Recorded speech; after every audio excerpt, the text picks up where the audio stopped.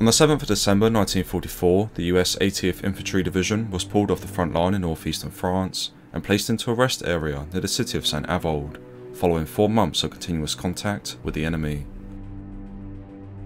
However, as welcomed as the rest was, it was unexpectedly cut short when the German army launched their counter-offensive into the Ardennes region of Belgium and Luxembourg on the 16th of December.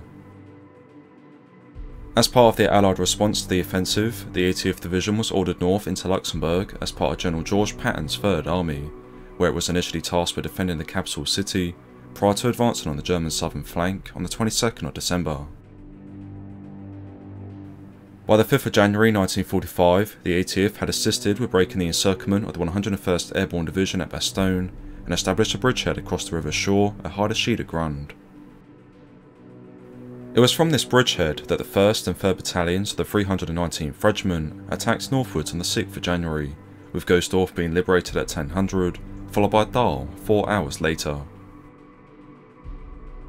It was at the latter town that the 2 battalions established defensive positions in anticipation for potential German counterattacks, the first of which came in on the 7th of January and was followed up by a more determined effort the following morning.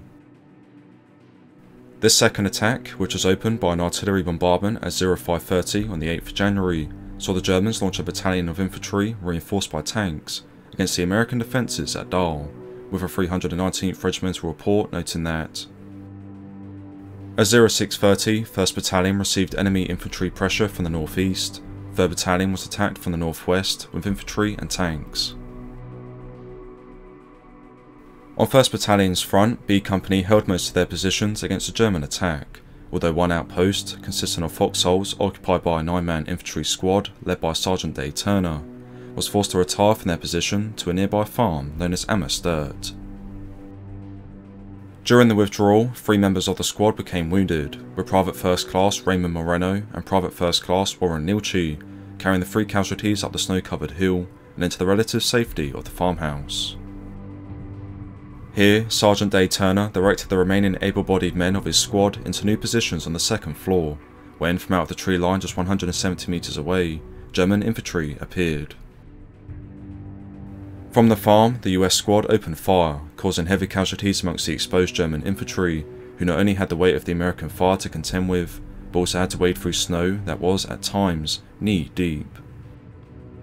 Consequently, the Germans withdrew back to the tree line to regroup, before launching another attack in the early afternoon.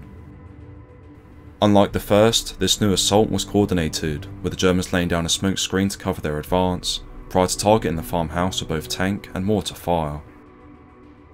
Sadly, it was during this bombardment that one of the US riflemen was killed when a mortar round detonated close to the farmhouse.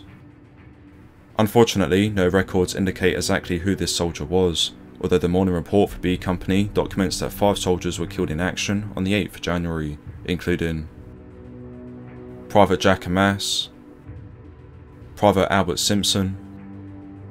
Private First Class Dexter Grammer, Private Maurice Keller, and finally Private Billy Allams. With his squad now reduced to only 8 men, of whom 3 were wounded, Sergeant Day Turner went from room to room, distributing whatever supplies and ammunition he could to his soldiers, just as German troops could be heard in the farm's courtyard. Such was the effectiveness of the smoke screen and the preliminary bombardment that the German infantry had advanced up the hill and into the farm complex without being spotted by the men of the 80th.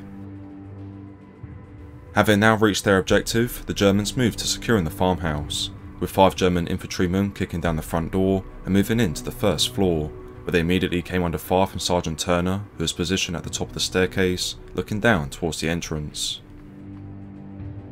Firing off 2 rounds of his M1 Garand, the sergeant fatally wounded 2 of the German soldiers, before experiencing a jam in his rifle as the other 3 Germans appeared in the doorway. Forced to drop his M1, Sergeant Turner grabbed a nearby oil lamp and hurled it down the staircase, causing it to ignite into flames and forcing the enemy to retreat outside. After several minutes, another group of German troops cautiously advanced back into the building, but were again met by Sergeant Day Turner, who threw a grenade down to the front door, causing this second group to disperse. In the confusion, 2 of the Germans rushed up the staircase and became involved in hand-to-hand fighting with Sergeant Turner, who, having recovered his Garand, bayoneted the 2 soldiers, picked up one of their MP40s, and drove the remaining German soldiers out from the building.